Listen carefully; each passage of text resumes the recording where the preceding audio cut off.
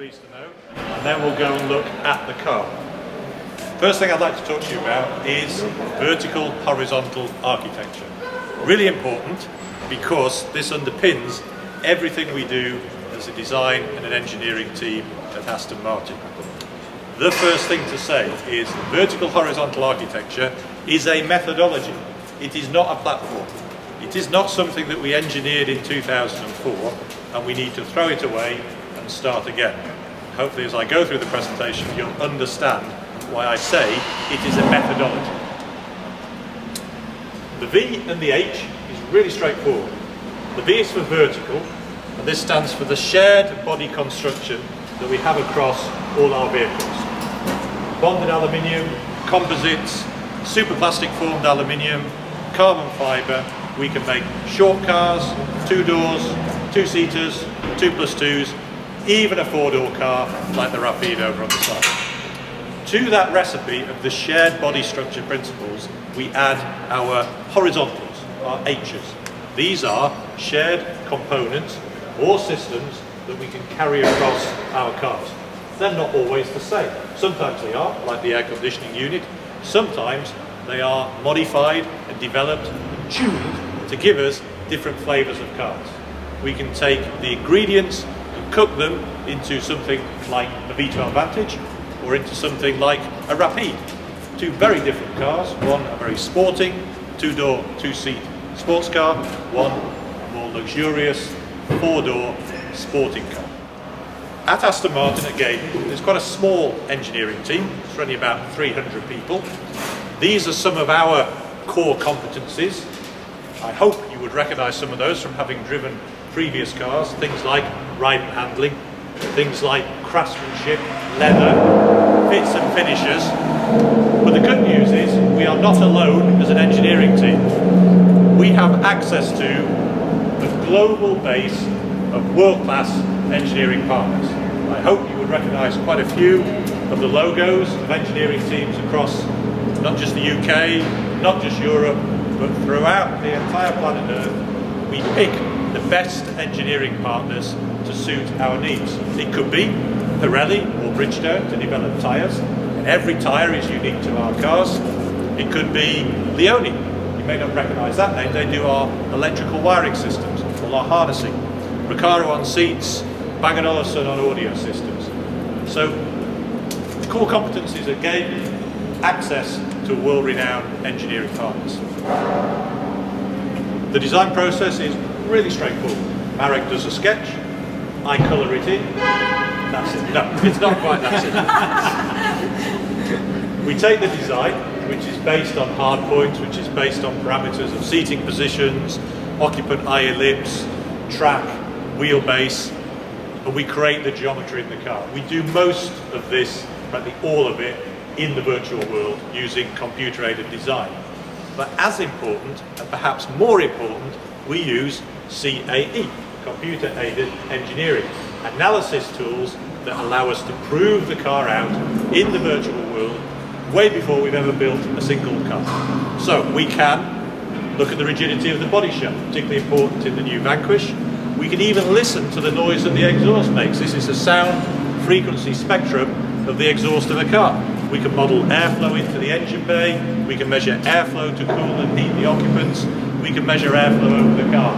Many, many other aspects of the car we can prove virtually. But there does come a time, great news because we all like driving cars, but we will build a prototype and we will go and test it. We can test it in the UK, we can test it here in the arid desert heat of Kuwait.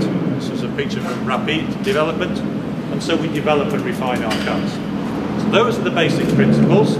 Shared vertical horizontal architecture, virtual prove out, final testing of the real thing. What has that allowed us to do over the last 8 years? The answer is lots. We started with the DB9 in 2004. That is still the backbone, it's the core of everything we do. More of that in a little bit while. We can develop that into a Volante. Because the VH architecture is so flexible, we don't need to worry about engineering the body structure of a Volante because it's already stiff when we engineer the coupe. Building on DB9, in 2005, we went to the V8 Vantage Coupe, shorter chassis, V8 4.3 litre engine at that point, very nimble, responsive, agile car. The DB9, more of a GT, and we could do a roadster version of that. That we see as being the foundations for VH, generation 1 of the VH architecture. All the principles, the braking systems, the engine management were established off those two cars. So, having done that, where do we go next? Up in price, up in technology. The DBS from 2008, we added to both the V and the H new technology. The V had new carbon fibre skin panels on the front fenders and the bonnet. On the horizontals, we added carbon ceramic brakes. We added adaptive damping systems. Now you've seen both those horizontals in other cars. The Volante of the DBS, you've seen carbon ceramic brakes in the V12 Vantage Coupe. We could take the engine developed for the DBS, we could take the braking system developed for the DBS, bring that into the Vantage car line and create what is, for me, my favourite Aston Martin, which is the V12 Vantage Coupe. Generation 2. Where do we go next? Generation 3. Founded around Rapide, again new technologies, new sealing systems, new areas of refinement in the car, noise, vibration and harshness, beam blade wipers, more H's, but of course the Rapide are very radically different, very versatile, very flexible, very luxurious car. Still a sports car, but a sports car that 4 people can travel in comfort. Also part of Gen 3 was the V8 Vantage S. New gearbox, 7-speed, automated manual, lighter, more compact, 25 kilos lighter than the outgoing gearbox. And the Virage, bi-xenon headlamps, technology from the Rapide, introduced last year, Generation 3.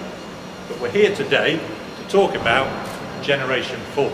Now a little sneak preview, you're aware that we've announced this car, DB9, the new DB9, launched this year, going back to the core, the backbone, the heart of Aston Martin. I'm not going to go into lots of detail about that today, save that for the next few weeks, but that re-establishes the DB9's credentials, and then the car we are here to talk about, the new Vanquish, Generation 4. Now this, you won't be able to read this, but I wanted to illustrate the V and the H of the systems, how through the 4 generations things have evolved and adapted. And the best things in the world come out of evolution, not revolution. That's how we're all here. So, without any further ado, if you'd like to join me the other side of this technical property, we can talk a little bit about more what makes Generation 4 and the V and the H of the Vanquish. So,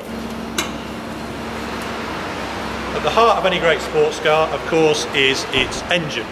And I'm delighted to say this is the new Aston Martin V12.